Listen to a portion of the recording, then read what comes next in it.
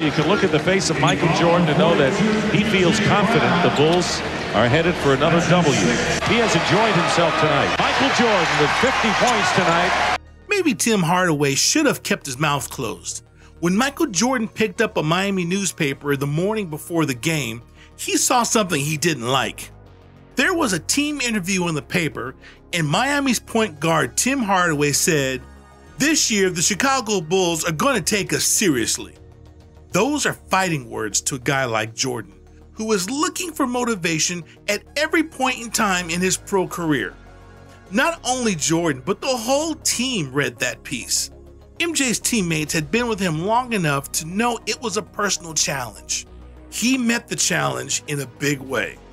Jordan planned to use that opportunity to show he was worth every comma in the $30 million he'd earned in the 96-97 season. This was a perfect game for a competitor like MJ on the road. The team was 7-0 undefeated, the team they had done well against, a team that was lying there waiting for the Bulls. Michael loved playing a team like this, and the Heat seemingly couldn't have asked for a more desirable situation. They were unbeaten like Chicago. Miami is supposed to give the Bulls a rough time this season and be a little stronger than last year's version. There was playoff intensity right off the bat. Michael Jordan, turn around, and Jordan puts the Bulls up. Scoring game, Michael Jordan coming out for the first 7 Bulls points. He turned around as the ball was in the air. He knew it was through, and ball away by Jordan. Jordan seemed to enjoy ruining Heat coach Pat Riley's day, and the Miami team represented enough of a challenge to get the Bulls fired up. But we also have to remember that MJ's toughest opponent might have been boredom in those days because the Chicago team was so powerful in the 90s. Jordan had 15 points in the first quarter alone. Sometimes you can't come out and play as you want because you get too excited. Michael just wanted to relax and let the game come to him early. Next thing you know, he was in a great rhythm. Michael grabbed the momentum in a split second at the end of the second quarter, stealing an inbound pass from Kurt Thomas with 1 second remaining. The steal came 1 second after Scottie Pippen hit a three-pointer. Jordan promptly added another three-point shot.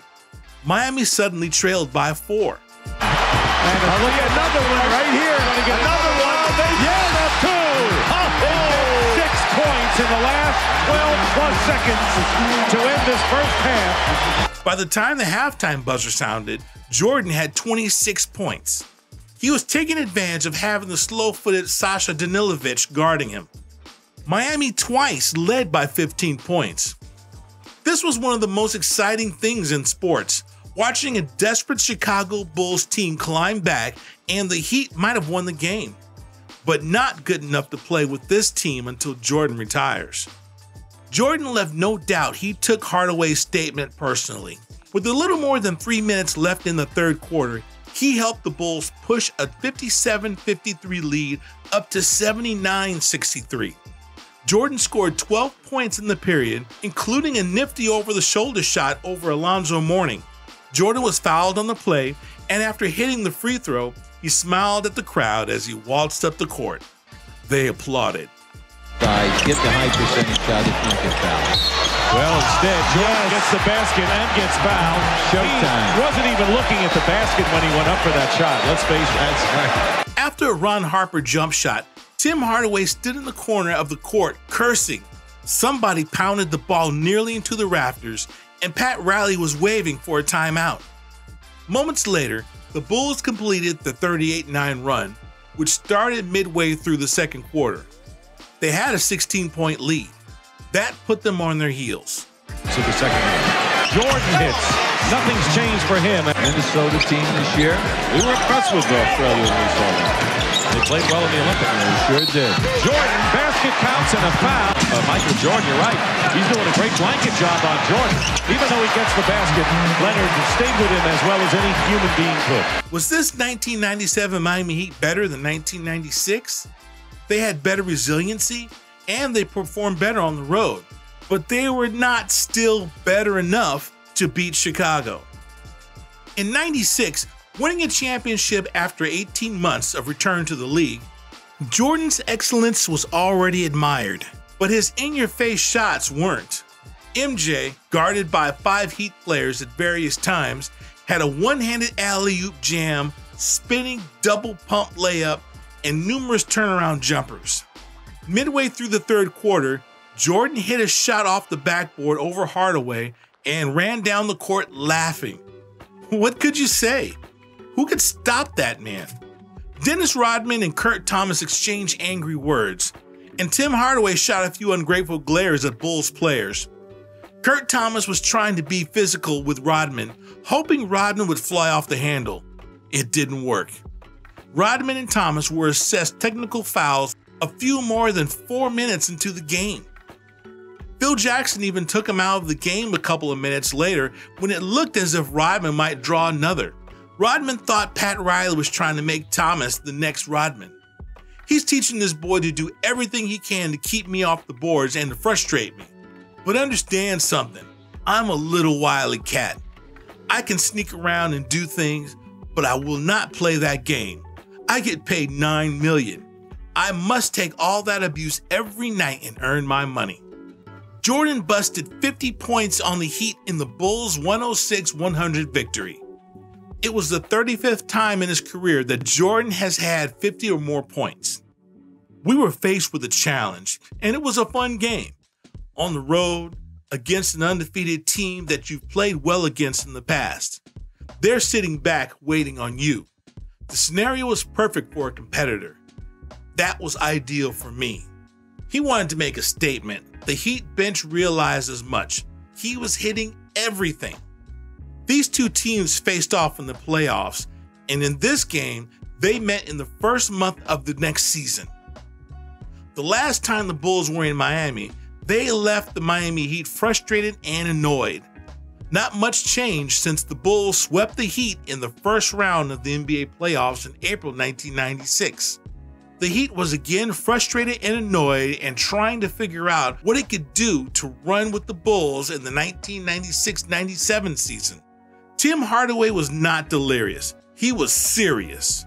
He would like to guard Michael Jordan in the sold-out game at Miami Arena.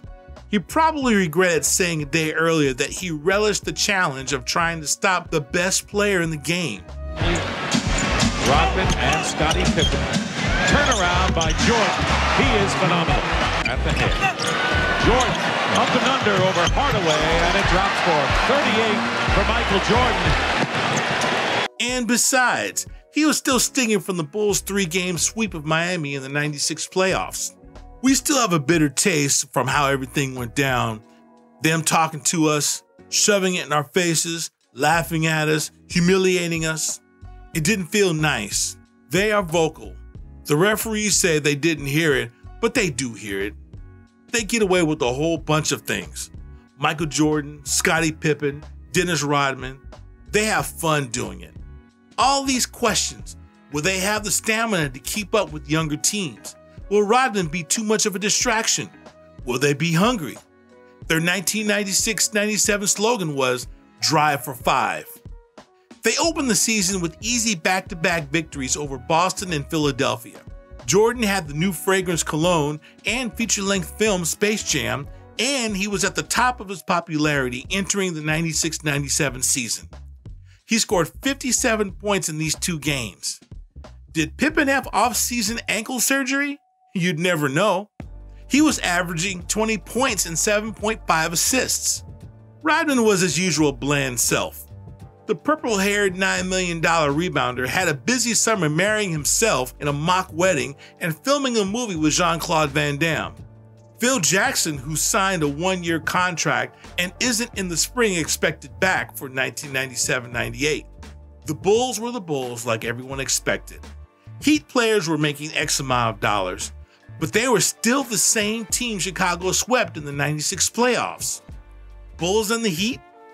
Chicago was in a class by itself in that comparison. Somebody told Scottie Pippen that the Heat players had been hurt when the Chicago players disrespected them during the 96 playoffs, laughing them off the court. "If we did, we had a right to," Pippen said. "We won 70 games. They nicked into the playoffs. We had a right to be arrogant and have an ego."